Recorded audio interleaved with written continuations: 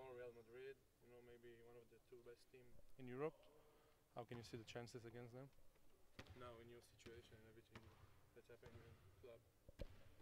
I mean, what happened today was practice, Well, it's past, they lost against the Lions.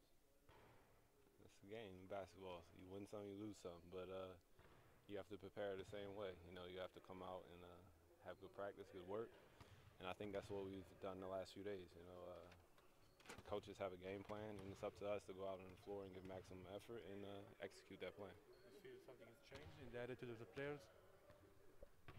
I mean, I feel like we have good work. That's all you can do is come in and put in the work.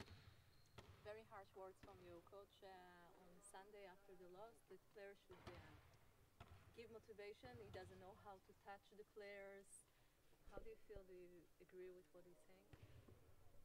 I feel like each player, has to hold itself accountable. You have to give your maximum effort. It can't. How you play offensively can't dictate, the effort you bring to the court, and that's the one thing that we can control. You make shots, you miss shots, you can control, the maximum effort you have on the floor, and I think that's what we have to bring to the games. And you do agree that some players are not bringing them all to some games? I think that our job as players is to give the best you can. That's all you can ask of yourself. Some games you're going to be great, but defensively we can control the effort we bring, and that's what we have to do. So you're 6 years, right? Something like that in Maccabi. Yeah. 6. This is the toughest time since you've been here. Toughest time? Yeah. No. No.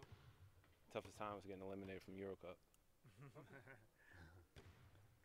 Thanks. Okay. You're good. Thank you. Thank you very much. Thank you.